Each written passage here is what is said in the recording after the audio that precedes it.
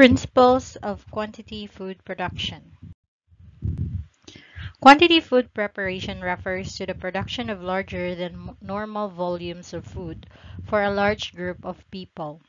In addition to catering events, it is often used in healthcare and residential living facilities to take care or cater to clients. Organizing food storage. As much as you can, keep food storage in all one part of your kitchen. If you don't have a pantry, group the cupboards you are going to use for food storage together. These cupboards should be hanging cabinets, not floor cupboards, which are easy targets for creepy, crawly, unwelcome guests. If you are going to have some food storage below, make it canned or bottled goods. Do not store food under the sink. Here are some basic categories that can help you decide how to organize a kitchen for storage, making it easy to find items when you need them. So these are the baking supplies, dry grains, beans and pasta, snacks, spices and herbs, canned goods, bottled goods, drinks, refrigerated items, and alcohol. In organizing kitchen equipment, kitchen appliances, plates, glasses, knives, etc. These items should be stored in cupboards and drawers that are separate from your food storage. Although they can certainly be made attractive, shelves are not an ideal solution for how to organize a kitchen. Objects exposed to the air will quickly accumulate a layer of dusty grime in a kitchen and will require frequent cleaning to look sharp. So as much as possible, everything should be in a closed cupboard.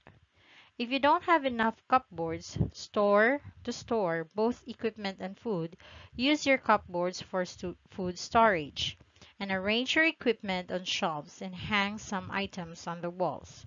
Food storage gets priority because nothing makes a kitchen look messy faster than having packages of food lying about.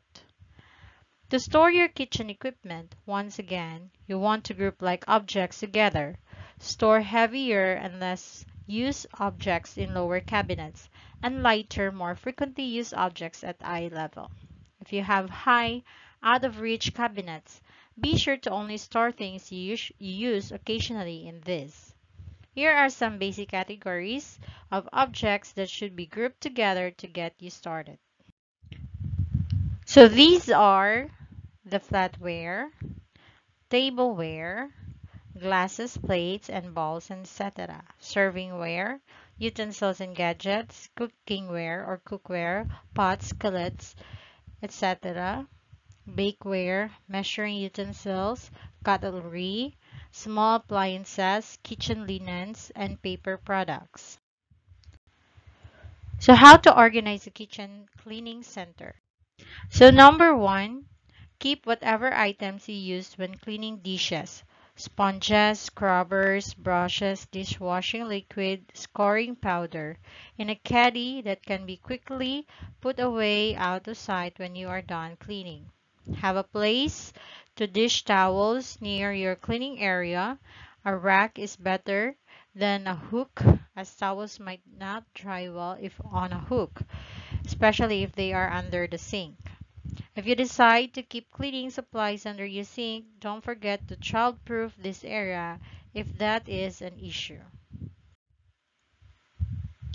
Kitchen counters. One of the keys to show how to organize a kitchen is to not allow the counter to become the drop zone for random objects, most of which should live in a designated home of their own.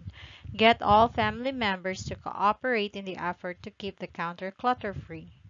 Only the appliances you use every day have a place on the kitchen counter. Everything else belongs in a cupboard.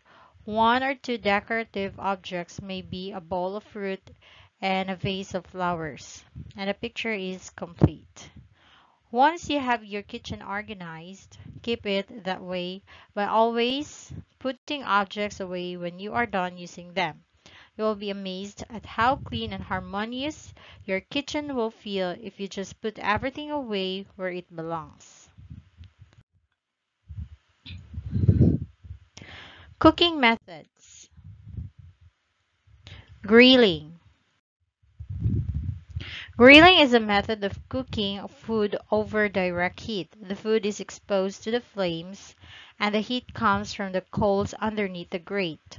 You can grill over an open flame or in a grill pan. Grill grates are used, and the food that is grilled usually has charred lines on it. Steaming. For steaming, food is placed in a steamer, which is kept over hot liquid. The steam cooks the food, but the water or liquid being used for steaming does not come into contact with the food itself. Searing. Searing refers to browning of food. Seared food has a brown and caramelized appearance from the outside. Food can be seared when small amounts of fat are used over high heat to give the outside a caramelized appearance, while the inside is not cooked through. Searing fish or meat is quite common. Next is boiling. When food that is cooked in water reaches 100 degrees Celsius, it is in the boiling stage. In this method, the food is completely immersed in water and boiled until soft and tender. Sautéing. To saute food is one of the most common steps that we follow while cooking anything. Food is cooked in a very little oil or fat until it turns tender. This is usually done in a pan and the food is cooked over medium to high heat. Poaching.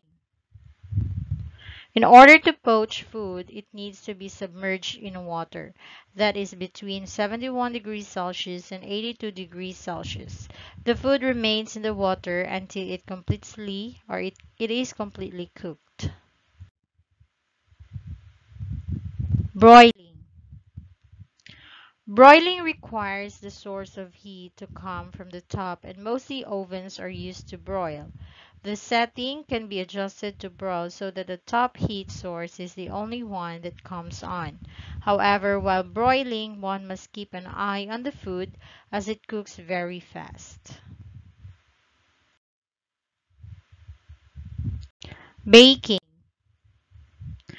Baking is simply means cooking food items, usually uncovered, in an oven using dry heat. This method of cooking is used for foods like bread, cakes, cookies, muffins, and lasagna. Roasting. This method is similar to baking as it involves the use of an oven to cook the food. Mostly meats or vegetables are roasted. Food is cooked until it turns beautiful golden brown. Blanching. Blanching and boiling are almost the same, but in blanching the food is par cooked. Then it is submerged in an ice bath to stop the cooking process. Stewing. Stewing is similar to braising. The ingredients are first seared, then cooked in liquid. Deep frying. Deep frying means cooking the food in hot oil or fat. The food is cooked until its color turns to golden. It is crispy on the outside and the inside is cooked completely. Braising. Similar to searing, the ingredients are seared, then cooked in water. Foods that are usually braised are high in protein like pot roasts. Shallow frying. Shallow frying, here the oil only reaches up to about half an inch up the pan and food is cooked on one side first before being turned over to the other side so it can be completely cooked. Barbecue. Barbecuing requires food, like meats and briskets, to be cooked for long and slowly over a spit that is fueled with the smoke produced from either coal or wood. Packaging and food preservation. Food is an ideal medium for the growth of microorganisms. Therefore, by inhibiting the development of these, we can increase the shelf life of food. There are many causes that negatively influence the quality of food, either by intrinsic factors of food or such as its nutrient content, water availability, pH, etc., or by extrinsic factors such as temperature of storage, relative humidity, exposure to sunlight and air, handling and processing of raw materials. The main objective of food preservation is to maintain a product in a perfect hygienic conditions and to protect its rheological and organoleptic qualities. This process of food preservation allows us to obtain safe products of high quality at a reasonable price. The permanent increase in the demands of consumers in terms of quality and prolongation of the useful life of the food causes continuous changes in the way in which the food is produced, distributed, stored, and sold. The food industry is constantly researching for new methods that are less aggressive with food, with lower energy consumption and more effective against pathogenic microorganisms. Packing. Packaging is a conservation method that protects food from light, moisture, and other environmental contaminants. For a correct packaging process, the following factors must be taken into account. Number one is storage. Capacity to be stacked and transported, control of quantity produced, conservation of small products. Number two is protection against deterioration, leakage, and breakage, dehydration, contamination, theft, and alteration. Physical protection against shock, vibration, compression, temperature, and etc. Barrier protection against oxygen, water vapor, dust, bacteria, and etc.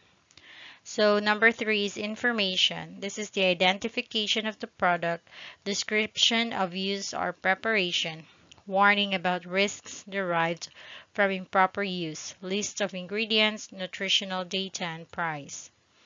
Promotion.